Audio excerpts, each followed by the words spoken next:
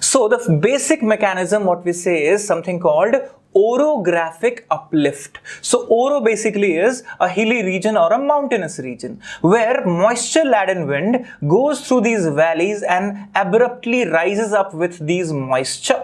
So what you observe here, moisture carrying air climbs a mountainous terrain and it forms vertical columns of clouds. Now these vertical columns of clouds, which are called cumulonimbus cloud. If you have not watched the video on cloud classification or clouds, it's there in the playlist in climatology. So you can watch it there, the video on cloud formation and the family of clouds. So this cumulonimbus clouds, which is also called thunderstorm cloud or cyclonic cloud, which is responsible for this cloud burst. It's a huge built-up, right? So what you observe, the word I told you was orographic uplift. So these clouds produce rain, thunder, lightning, sometimes even hails, and definitely they generate lot of flash floods that